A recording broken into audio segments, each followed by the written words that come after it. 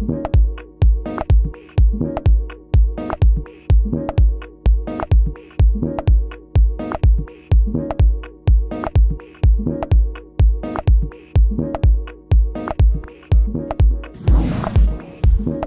I am Lindsay from SprayEZ, and today we're going to talk about the fast kick gun and the closed cell foam insulation.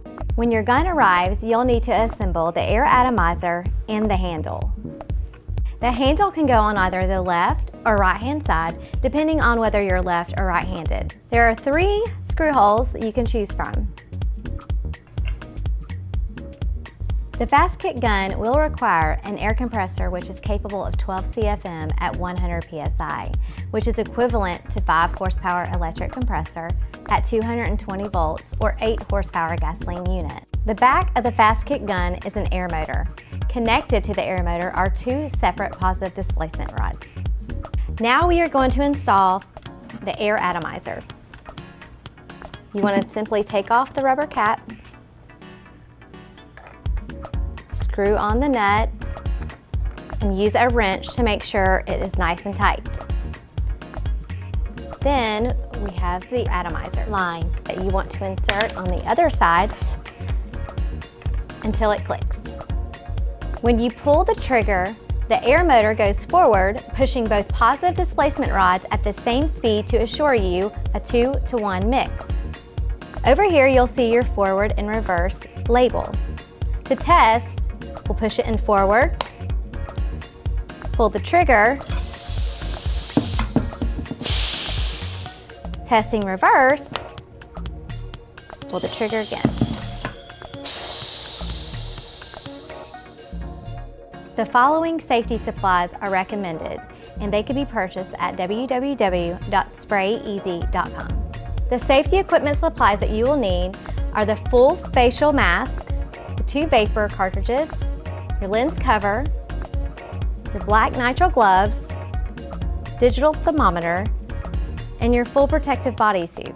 One of the uses of the fast kick gun is spraying closed cell foam. These instructions show how to apply the foam to your project area. Open the case from the top of the box to prevent damage.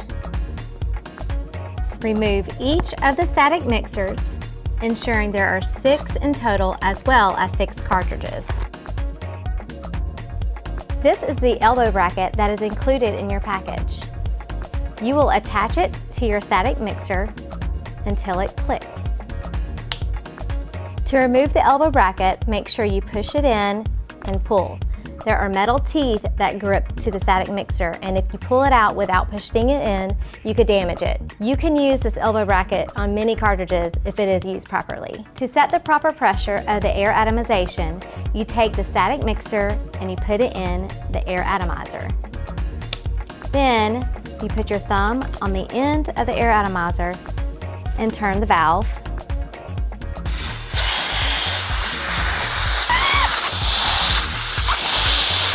When you turn on the valve, the pressure should be between 45 to 50 psi for at least 30 seconds.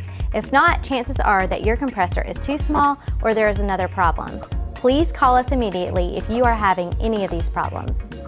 You always want 100 psi going into the gun. To adjust the air atomizer pressure, you pull the knob and rotate it until you get 45 to 50 psi. Next, we will be testing the temperature of the foam.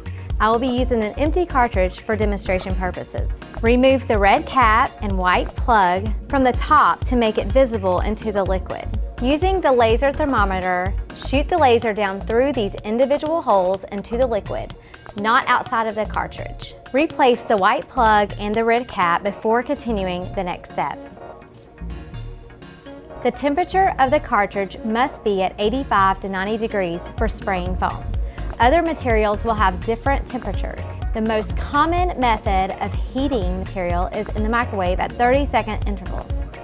The substrate area to be sprayed must not be below 50 degrees Fahrenheit.